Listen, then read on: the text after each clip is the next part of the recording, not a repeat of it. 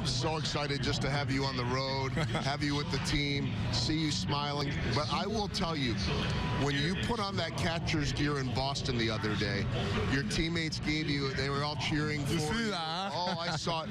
You just, I don't know, there was something really special about it. We want to roll. There it is right there. Yeah.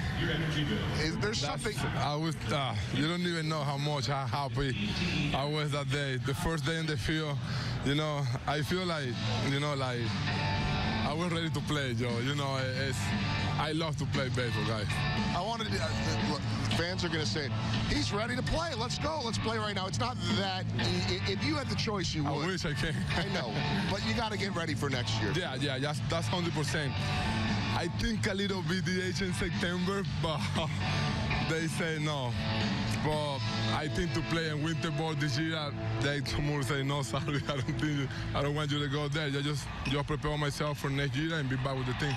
And I think the most important thing is patience. It's hard to be patient because we can tell by the video, you love putting that catcher's gear on. You love doing all the work. You love helping people out. But it is important to be patient. I think that's what has to be done in order for you to be 100% next year. And I think that's why they're trying to keep you back a little bit. Exactly. I think that's the hard part to be a rehab guy, you know, in my situation. When you start to doing some more things to, you know, put your gear on, work with Pedro, catch couple bullpen, you throw a little bit, you feel good, you know. I think that's the hard part. You just want to go and play, but I can't know yet.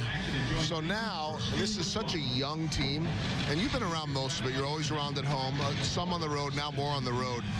You see guys like Mabris Valoria. He's almost turned into your little brother. It's over there. Oh, he's making faces behind the camera. Who did he learn that from? For me.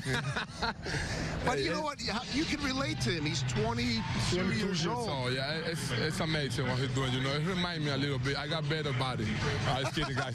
Sorry, just kidding.